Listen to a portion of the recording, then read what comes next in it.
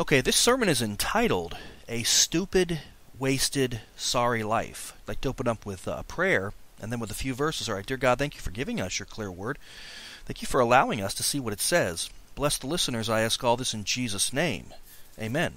Psalm 38 reads, O Lord, rebuke me not in thy wrath, neither chasten me in thy hot displeasure. For thine arrows stick fast in me, and thy hand presseth me sore. There is no soundness in my flesh because of thine anger, neither is there any rest in my bones because of thy sin. Now I'm preaching on the subject of basically people that are just wasting their lives away, living for nothing, and I'm speaking to both lost people and saved people. There are lots of Christians out there that live for nothing as well, and it's a sad and tragic thing. Now let's turn over to 1 John chapter 2. In 1 John chapter 2, we have some verses that make it very clear that the things of this world are not worth anything. It says in verse 15, Love not the world, neither the things that are in the world. If any man love the world, the love of the Father is not in him. For all that is in the world, the lust of the flesh, and the lust of the eyes, and the pride of life, is not of the Father, but is of the world. And the world passeth away, and the lust thereof, but he that doeth the will of God abideth forever. So what we see here is that whenever a person is just worldly, they're basically getting ripped off, because the things of this world are not going to last forever, whereas the eternal things of God are going to last forever. Now let's take a look at some more verses that describe people that are just living a stupid, sorry, wasted life. Turn back to Ecclesiastes chapter 9.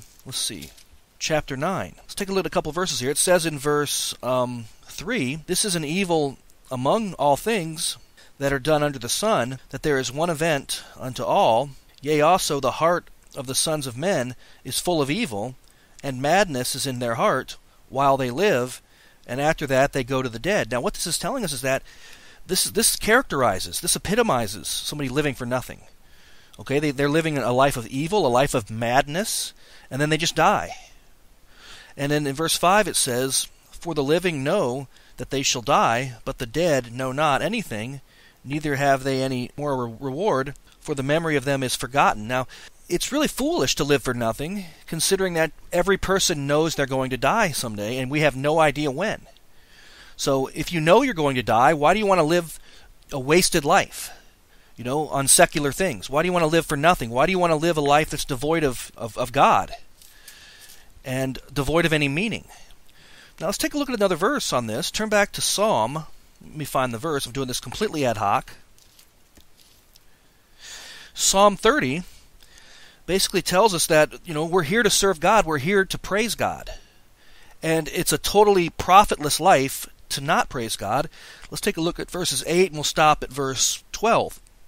It says, I cried to thee, O Lord, and unto the Lord I made my supplication. What profit is there in my blood? When I go down to the pit, shall the dust praise thee? Shall it declare thy truth? Now stop right there for a minute. When we look at this verse, we basically see a couple questions being asked. He's saying that, what's the point of life if all I do is just die, and I don't praise God? And the answer is, there is no point. Okay, what profit is there in my blood? In other words, what's the point of my life? When I go down to the pit, when I die, shall the dust praise thee? Shall it declare thy truth? In other words, no, it's not. The dust isn't going to praise God. I had my chance to praise God in this lifetime, but I blew it. Okay, now jump down to verse 10. Okay, hear, O Lord, and have mercy upon me. Lord, be thou my helper. Thou hast turned for me my mourning into dancing. Thou hast put off my sackcloth, and girded me with gladness, to the end that my glory may sing praise to thee, and not be silent. O Lord my God, I will give thanks unto thee forever. Now, that's what we should be doing. We should not be silent. We should not just do nothing with our lives. We should be praising God, we should be giving Him glory, and we should be doing it, all the time.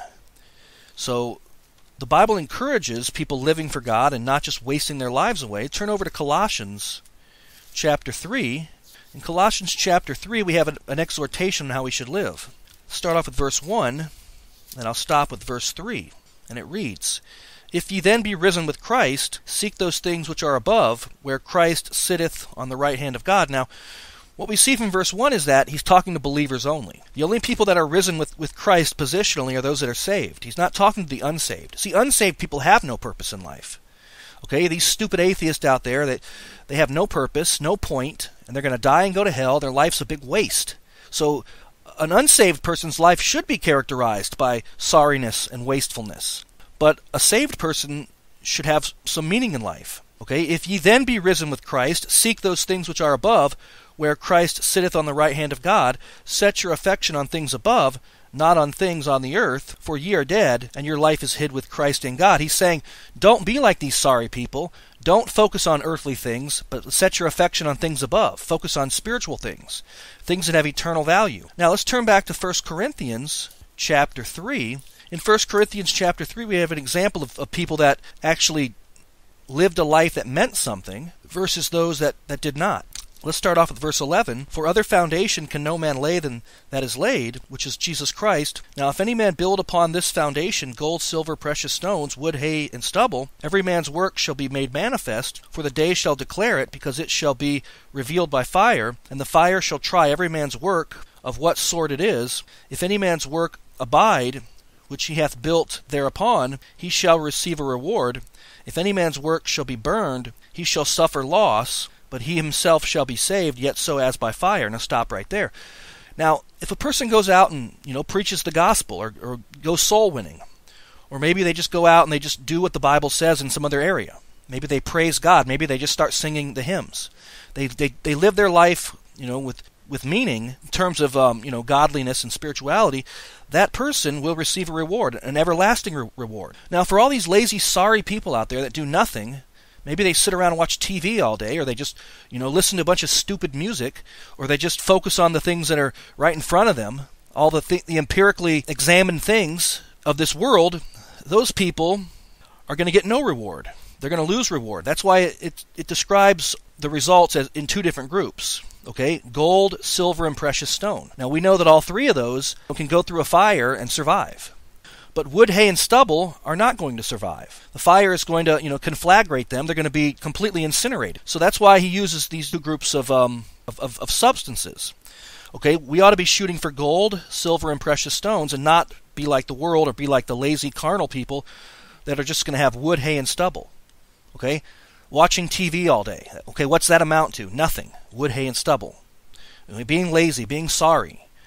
Just being wasteful and profligate. Wood, hay, and stubble. So that's why, we need to be diligent and assiduous in this lifetime and start pursuing the things of God and start serving God. We should set our affection on things above, like we just read in Colossians chapter 3, and then we will get rewards based on, what we did.